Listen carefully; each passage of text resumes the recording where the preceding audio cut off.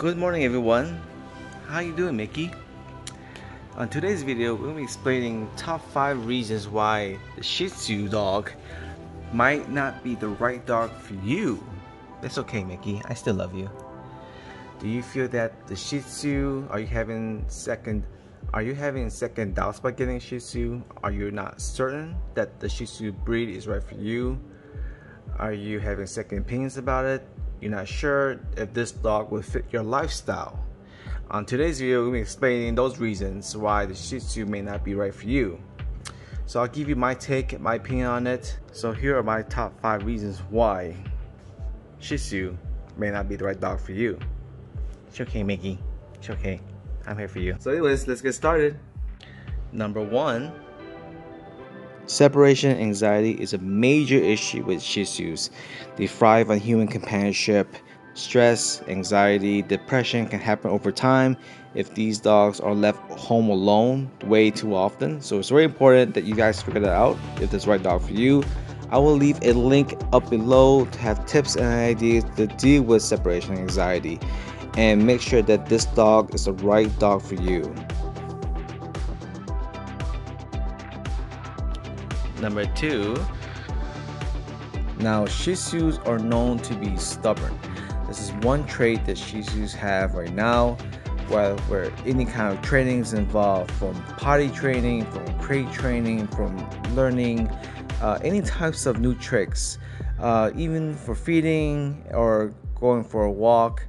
They take a lot of time, a lot of patience. It's very important that when you're dealing with a Shih Tzus, that time and patience is a very important role when trying to teach your dog anything from obedience to eating to training and purpose. So make sure you guys have time and patience for your Shih Tzu. 3.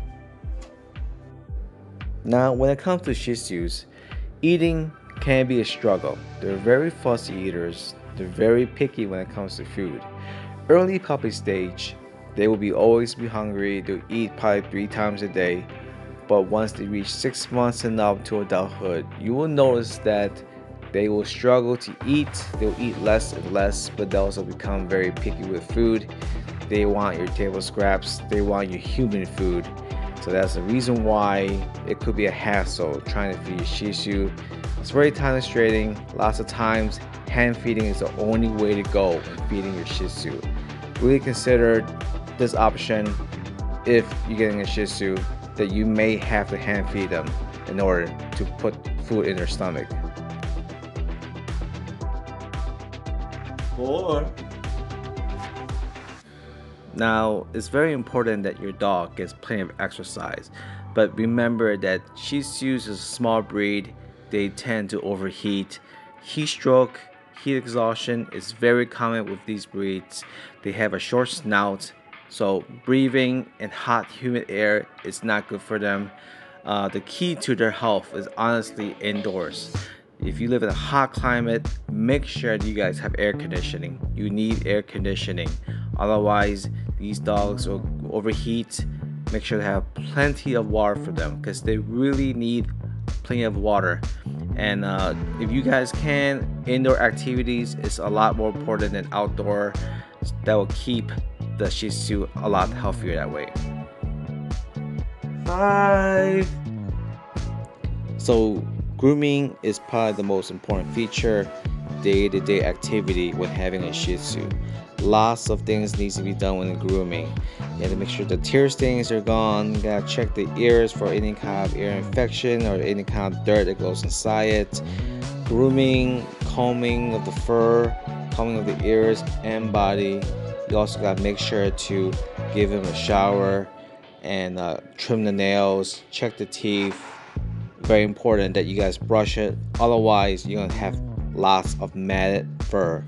So this is something that must be done every single day to keep their coat shiny as possible. This is a very important feature when owning a Shih Tzu because their fur is their highlight and you need to have patience, time to brush their fur every single day. Otherwise, it just becomes matted and matted. So guys, these are my top 5 reasons. I hope everyone can consider getting a Shih Tzu. I know there are lots of things to consider when getting a Shih Tzu, and hope you guys make the right decision. If it fits your lifestyle or not, really consider that. I hate to see these dogs wind up back in the shelter or with another new owner. It's really tough on them. So I want to give my take and hope you guys make the right decision when getting a Shih Tzu. So yeah, I hope you guys like this video. Give it a thumbs up, and also check out the other video, top 5 reasons why you should get a Shih Tzu, and hopefully you guys can make that decision based on that.